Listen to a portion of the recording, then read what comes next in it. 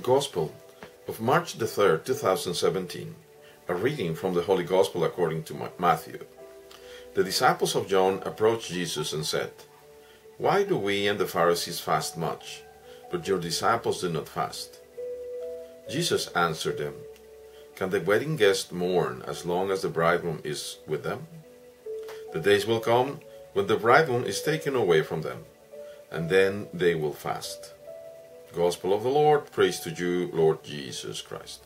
It's very convenient for us to have a peek of the first reading from the prophet Isaiah.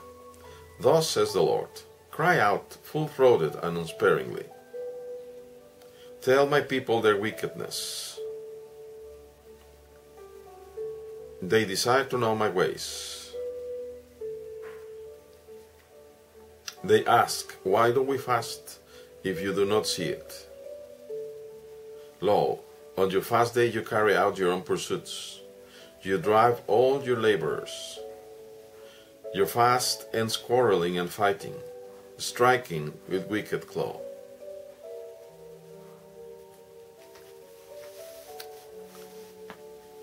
I'm going to start preaching first for all my brothers in the Roman Catholic Church. And for that same purpose, everyone in the Reformed Church.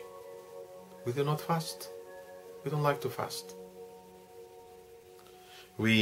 Most of us reason that we don't need to fast, and even the requirements of our own church, the Holy See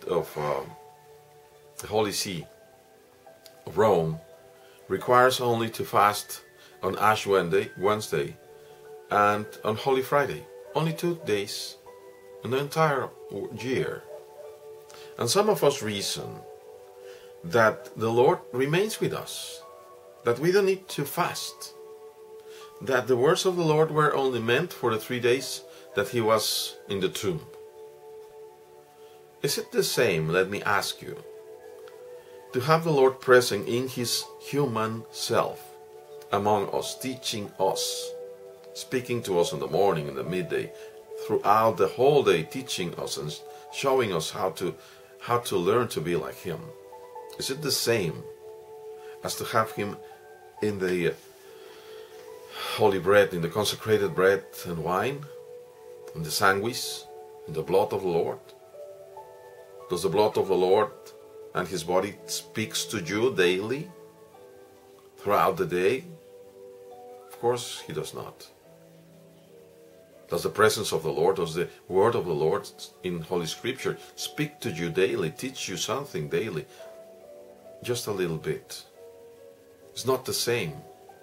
He has been taken away from us. You cannot cover up saying that the Lord still remains with you in the same way that he was with his disciples. Those 3 years of his ministry with them were his seminary for them. He was teaching them. He was allowing them to understand him, to get to know him, to be like him, so that they could perform the deeds that he was doing. We need to fast.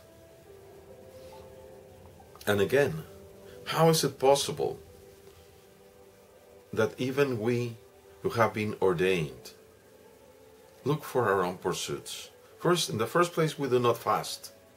And then we look for our own pursuits. We look for profit. We are haughty. We are prideful. We want to impose our ways. How come? We were ordained to serve our brothers. But not only us ordained ministers. Also all of you consecrated people of God. We need to fast. Let me compare real quick the spirituality of our Orthodox brothers. They do fast.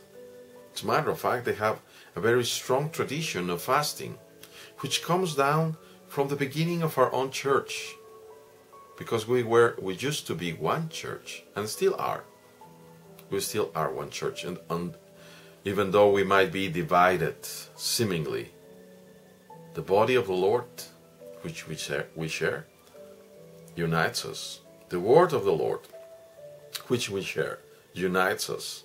The blood spilled of the Lord mixed with the martyr's blood unites us. The suffering and pain throughout the world unites us. But the fact is that many of the members are weak.